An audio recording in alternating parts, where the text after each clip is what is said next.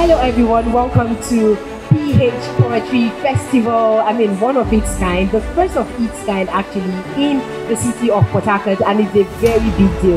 Yeah, my name is Ospike Bunyabos, founder and CEO of Masobe Books. My name is Nkem Asoka. My name is Sage. This is the maiden edition, the first ever Port Harcourt Poetry Festival. Put your hands together. I can't hear you clapping.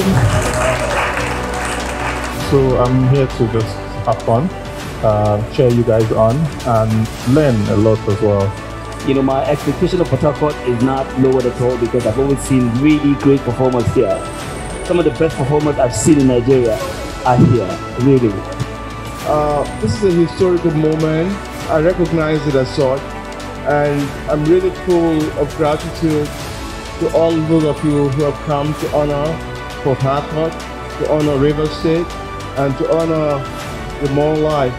But I must say that I am not entirely surprised that Nigeria LNG has stepped forward, because it's in its spirit to advance educational material.